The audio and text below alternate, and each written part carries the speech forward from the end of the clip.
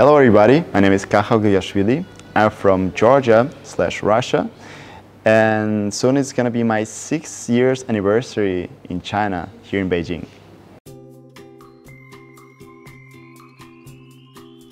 Life has changed as for everyone, but actually pandemic here didn't last for so long. I can say maybe a half a year. It was more or less inconvenient, but afterwards it became pretty stable. I'm really grateful for really nimble measures and good reaction of the authorities, that now we can live actually very comfortable life and remembering those inconveniences of COVID's quarantine and social distancing as a thing of the past. I work in a major Chinese tech hub called Zhongguancun. In the heart of Zhongguancun there is an entity called Innovate. And here I'm helping international startups and Chinese returnees to establish themselves in Zhongguancun and get all the necessary support from government and from ecosystem to become successful here. And at the same time, I'm a director of the world's largest international startup community here in Beijing. Is one of the chapters, which is called Startup Grind. There are quite many foreigners actually who come to China to do their startups because everyone knows that China is a world of opportunities.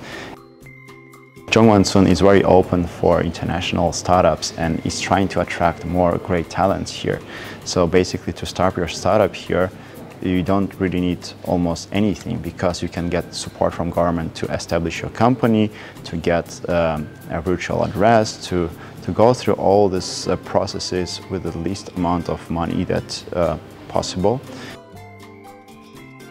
What I find interesting living here in China and Beijing that every day can actually be an adventure, because we're living here in a huge megapolis of 20 million people. And there are so many things that you can do here, so many things that you can discover, and whole life will not be enough for that. And if even Beijing is not enough, then you come outside of the city and there's a huge country of 1.4 billion people.